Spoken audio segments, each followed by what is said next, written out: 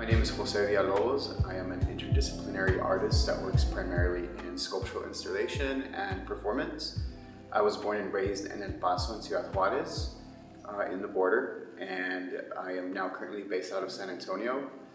My work encompasses the idea of deconstructing toxic masculinity and looking at modes of machismo and how to navigate these spaces as a queer individual.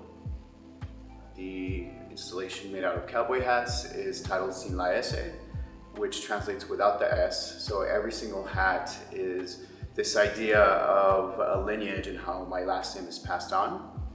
So every single hat holds a letter to my last name, and it's supposed to spell out Villalobos, but minus the pink hat.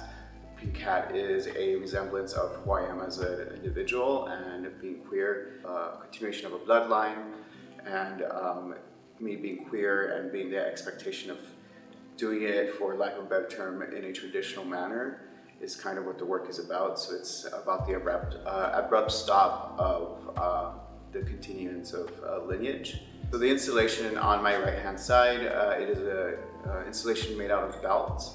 It is titled De la misma piel. That specific work ties to the idea of discipline and how growing up as a kid, I was often corrected for maybe my mannerisms. So it was almost like a hit with the belt. I think growing up at the age that I grew up, the belt was something that was used to discipline and correct. So also on the belt, instead of them having any type of the last name, which is traditional with these type of Western belts, it holds homophobic slurs. So it's also this idea of how these words and these things that you hear that are considered to be wrong is a sense of a negative term. So it's, hearing it, I felt like it was always a sense of being hit or being whipped. And behind the belts, they're actually painted pink and have glitter on them.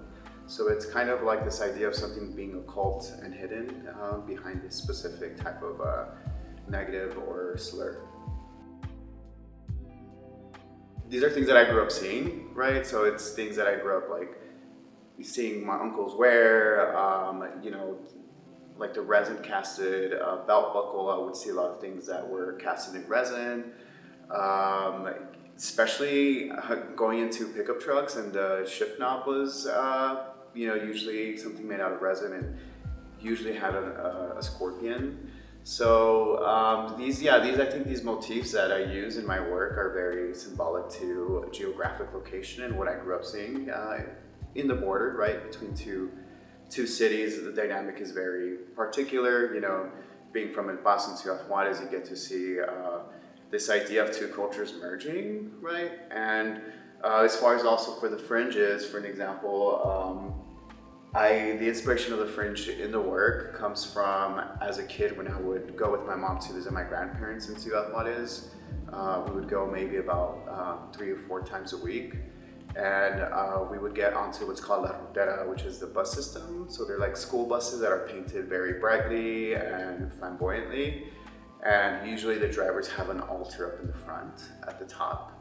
And you would see them made out of things that were very soft, very feminine. So you would see a lot of kind of, you would see fringe, you would see these saints and these photographs really ornate satin, or you would see kind of velvet. So it was kind of this decision of like using these particular things that I just remember seeing as a kid.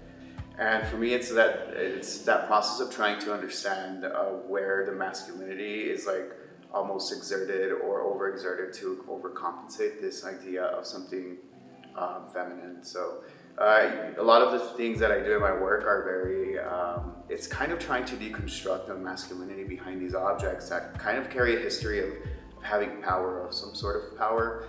And by doing that, sometimes I either physically deconstruct the object or I alter them so that so new forms are created in a sense.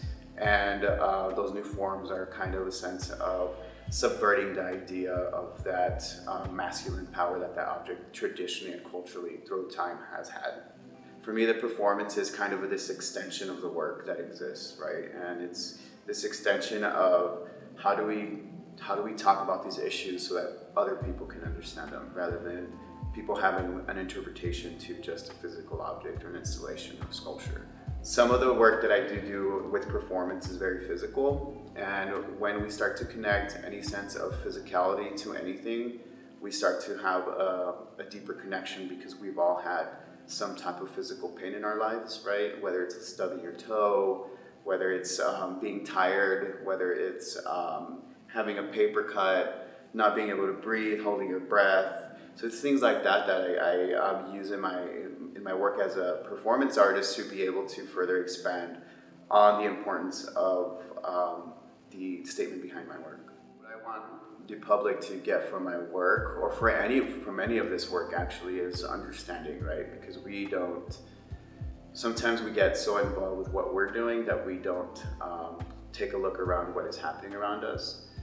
For me, it's understanding of the actual issues, and the understanding that queer individuals do exist in this space and in this time, and we have always been here, right? And for me, especially behind my work, it's the existence of the violence that exists behind